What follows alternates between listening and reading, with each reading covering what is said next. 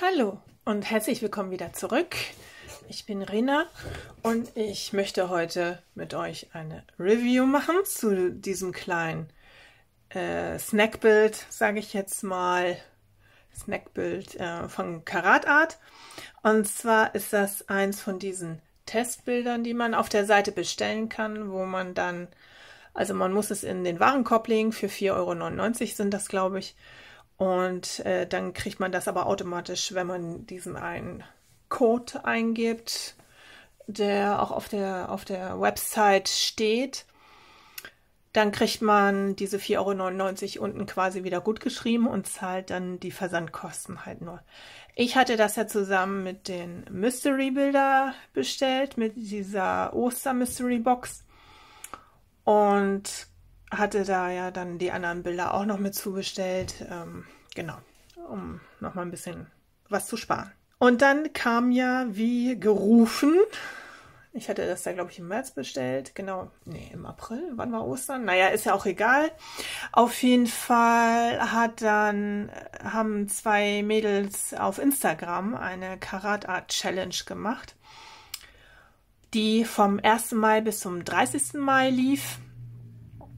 Man sollte halt ein Bild von Carat.Art haben, egal ob lizenziert oder unlizenziert, und es in 30 Feldern einteilen. Und da ich von der Mystery Box noch nichts anfangen wollte, habe ich gedacht, und weil ich auch noch an meinem großen Drachenbild gearbeitet habe im Mai, habe ich mir gedacht, okay, das hier, das ist so ein kleines Snackbild, das schaffe ich auf jeden Fall, jeden Tag ein Feld zu painten.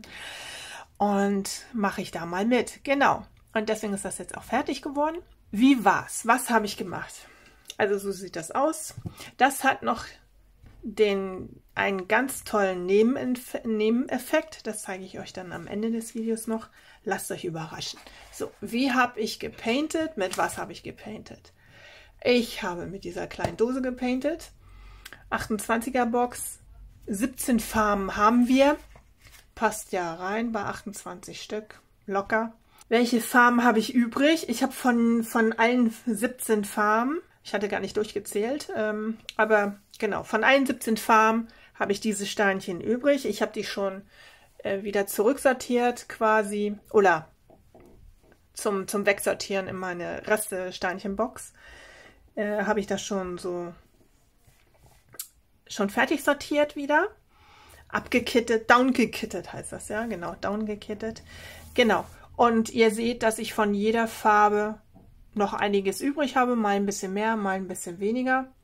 Wo ich mich auch gewundert habe, das ist hier über das Gelb, ich sag mal ein bisschen dreckige Gelb.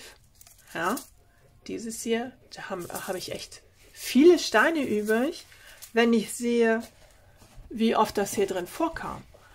Also wir haben hier zwei Gelbsorten und hier ist dies ich sag mal, etwas dreckigere Gelb, ja, vertreten. Also so viel ist das jetzt nicht. Und dafür fand ich jetzt die Restesteinchen schon eine Menge. Genau. Mit welchen Stiften? Das ist im Moment mein Lieblingsstift hier. Damit painte ich alle Bilder. Genau. Mit dem, Entschuldigung, Gott sei Dank, seid ihr nicht runtergefallen. Sorry.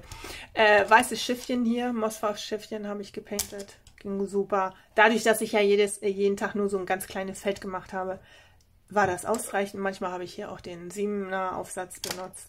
Genau. Das ist das Wachs von Carat.Art. Das habe ich immer hier oben in dem Mehrfachsetzer drin. Ging super. Musste ich auch überhaupt nicht wechseln, also wenn man mal sieht, wie viel ich hier verbraucht habe. Ich habe es heute Morgen wieder neu reingelegt, weil das schon dreckig war. Insofern, ansonsten wäre hier noch gar nicht so viel weg. Ne? Also ist ein Witz, man hat wirklich noch sehr viel übrig. Aber wie gesagt, das ist ja ein super kleines Bild. Das hat ja nur Maße von 22 x 22 Bildgröße. Im Einersetzer habe ich hier das Heidi-Wachs genommen mit dem Geruch Kaffee. Musste auch nicht oft gewechselt werden. Genau. Was habe ich noch? An Trash habe ich jetzt dieses Ganze hier dabei gehabt, was ich ein bisschen nervig fand, weil immer wenn ich mir was auf Schiffchen geschüttet habe, hatte ich irgendeinen Trash dabei. Das war jetzt auch ein bisschen mühselig, als ich die Steinchen dann wegsortieren wollte, habe ich das dann immer raussortiert. Ansonsten war alles okay. Was ich ein bisschen schwierig fand, aber das liegt ja an mir. Mein Drachenbild, was ich zeitgleich gepaintet habe, hat eckige Steine. Und wie gesagt, ich mache das ja mit dem hier auch. Und dann, weil ich hier mit dem Mehrfachaufsetzer eigentlich die eckigen Steine gepaintet habe, wurden die runden Steine nicht so gut aufgenommen dann im Mehrfachsetzer. Aber das ist ja meine eigene Schuld, dass ich das dann nicht wechsle oder einen anderen Stift einfach nehme. Aber das war das Einzige. Was ist noch zu sagen? Lieferzeit bei Carat.Art ist super.